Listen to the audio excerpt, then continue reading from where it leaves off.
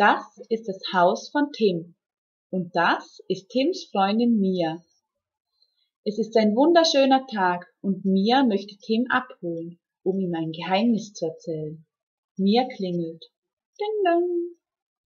Tims Mama öffnet die Tür. Tim kann heute nicht nach draußen kommen, er hat Hausarrest. Aber ich muss ihm noch ein Geheimnis erzählen. Ein anderes Mal. Mia ist enttäuscht.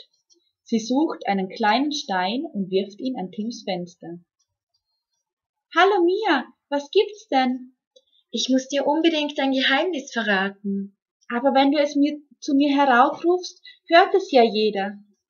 Da hat Mia eine Idee. Für ihr Vorhaben braucht sie 2 Becher, eine lange Schnur und eine Schere. In die Rückseite der beiden Becher sticht Mia mit einer Schere jeweils ein Loch.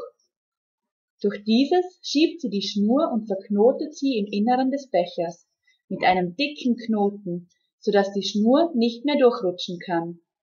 Dasselbe macht sie mit dem zweiten Becher am anderen Ende der Schnur. Und fertig ist das Bechertelefon. Jetzt kann Mia Tim ihr Geheimnis erzählen. Aber Achtung, die Schnur muss dabei gespannt sein. Warum eigentlich? Wenn man in die Dose hineinspricht, versetzt die Luft die Dose in Schwingungen. Diese werden auf den Boden der Dose und dadurch auf den Faden übertragen. Wenn der Faden nun ganz fest gespannt ist, gehen die Schwingungen weiter auf den Boden der anderen Dose.